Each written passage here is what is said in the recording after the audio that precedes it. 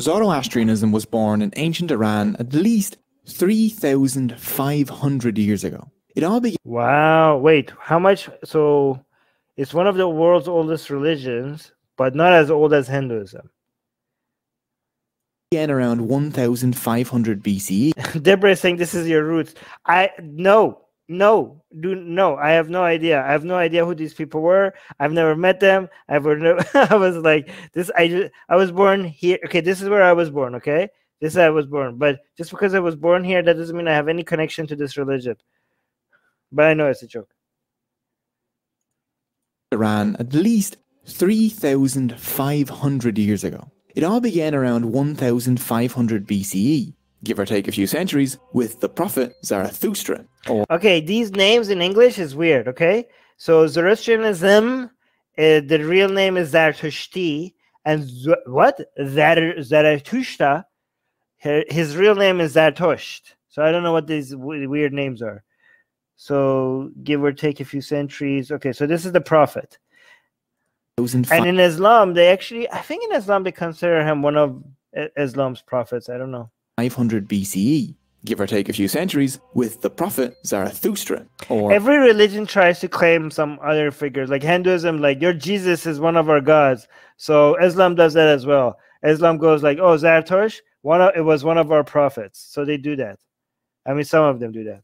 Zoroaster, as the ancient Greeks called him, and so English speakers do too. While we call the religion Zoroastrianism, actual Zoroastrians tend to call it Mazda Yazna, meaning worshipper of Mazda. No. This is the same joke as Marco made. So Ahura Mazda is the god of Zarathustrian or Zoroastrians. So that's where the name Mazda from the car came from. Not that Mazda, but it actually was named after the Mazda that I'm going to explain shortly. Right. Zoroastrianism was the chief religion of Iran for around 1,000. Okay, I don't understand. It's showing 600 BC, but the area of the map that is highlighting is the borders of Iran today. This is not the borders of Iran in 600 BC. So I'm surprised that this channel got this wrong, because these are 600 BC. This was, the borders went a lot longer on both directions.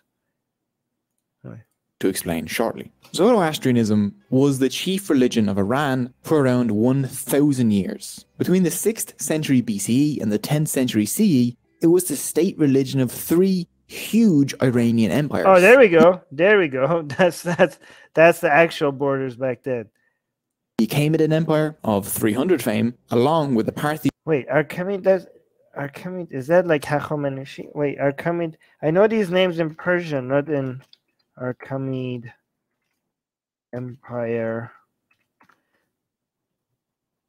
Arkamid Dynasty. What is that? Is that like, come on. Farsi. Yeah, that's Hachomenishi. What the hell? Arkamid. Okay, Arkamid Empire, okay. Huge Iranian empires. The Achaemenid Empire of 300. Oh, Achaemenid. This is Hachomenishi. That's the real name. Fame, along with the Parthian and Sasanian empires. Yeah, Parthian. Back then, the priests of Zoroastrianism were known as magi. The ancient Greeks thought these magi had secret magical knowledge since they understood complex astronomy. That's where, by the way, that's where magic and the word magic and magician comes from, these guys, magi. Because the Greeks were dumb enough to think that these people actually had like superpowers. This led to the English words magic, mage, and magician. There we go. The magi would even show up in the Bible, according to the Gospel of Matthew. Yes, we were told that the 3 wise men in the Bible, the dudes that saw the light in the star and were like, oh, where's this? Like, went showed up with gifts at the with Mother Mary. These 3 men, we were told that they were Persian. So apparently, I'm not sure if they're Persian or Zoroastrian, but people use those words interchangeably anyway. 3 Zoroastrian magi came to visit the baby Jesus. These 3 wise men, as they are known in English, are still celebrated by Christians around the world on January 6th. Eventually, the Sasanian Empire would fall to the Muslim Arabs during... there we go. This is the...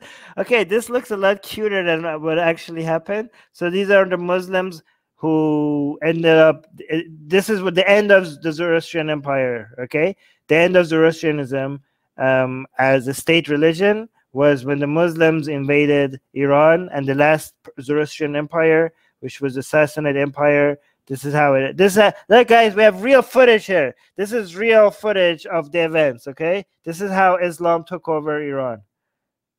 Let's look at it. Okay, this is very sensitive stuff. This is what a lot of Iranians promised to one day get revenge for. Like eventually, the Sasanian Empire would fall to the Muslim Arabs during their invasion of Iran in the 7th century CE, which started the decline and persecution of Zoroastrianism. Oh, look, they're running away to India. Like, look, this is where the Parsis come from. Okay, so they're like, wow, like they get kicked out of Iran and they're like going to India. Look at this. In Iran. Following this, in the 10th century, some Iranian Zoroastrians fled to India, forming the Parsi community, named after where they came from, which the Indians called Persia. This once refugee community now forms the largest group of Zoroastrians anywhere on Earth, and they've settled in quite. Which I was planning to go to India to make like a vlog of, mini documentary out of. Now I can't do that. I was going to go meet these people. Well, one of India's largest businesses, Tata Group. Thanks to all the mob that is like threatening me in India, that's why I can't go visit them anymore. I was going to do so many things in India. I had so many plans. I really did have so many plans. There was like a very big famous YouTuber that was going to come with me. Anywhere on Earth. And they've settled in quite well. One of India's largest businesses, Tata Group, was founded by Zoroastrians, and Parsis played a massive role in winning Indian independence from Britain. Wait, really? Parsis had a major role in the independence of India from Britain? So all these Hindus that come to me and say, Armin, you should be grateful. When you were being attacked by Arabs, we accepted your people into India and we gave you refuge. So I should I should tell them. By the way, I know this is a joke because I don't think like I'm not those people.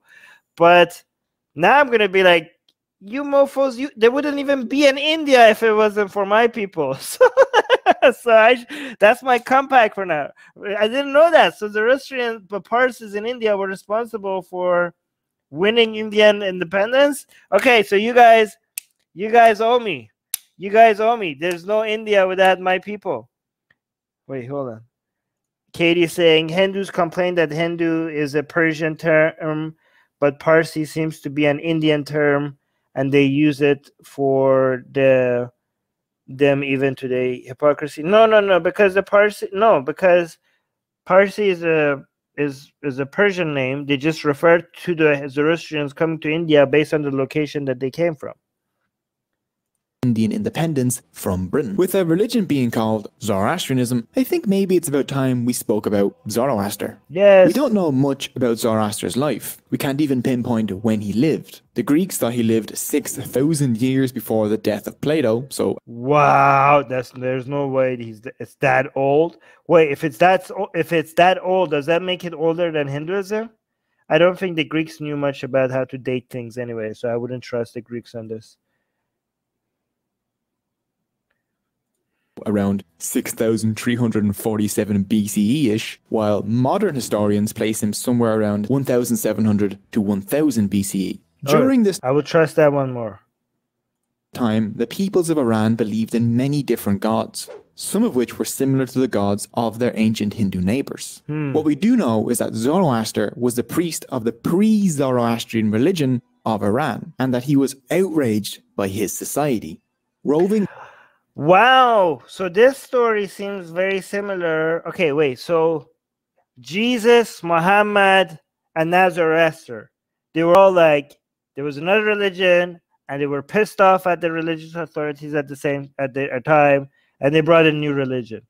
Like this, we keep seeing the same theme happening over and over again.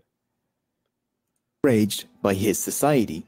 Roving bands of drunken warriors would ravage the countryside. They pillaged, tortured and slaughtered at will. The common people lived in constant fear and misery, while priests obsessed over obscure rituals and sacrifices that offered little guidance or hope to the suffering. So much like Muhammad's story. So much like Muhammad's story. Come up with original material, people. Zoroaster couldn't stand this injustice. So, when he was 30 years old, Zoroaster went down to a river to fetch water for a ceremony. There he received a vision from a being of pure light and goodness, Ahura Mazda. Wow, Ahura Mazda. Look at the wings. Who revealed that they were the one true God. The truth of how the universe worked was revealed to Zoroaster, and he knew that it was now his divine mission to spread this truth to his fellow humans. So see, exactly like Muhammad. Muhammad was very, like, he was doing religious rituals, and he was also very upset with how people were being treated and how people had forgotten their God. The only difference is that Muhammad was in a cave when all of a sudden Allah came to him. Zoroaster was like in a river doing some religious crap, and then Ahura Mazda came to him. So far, very similar.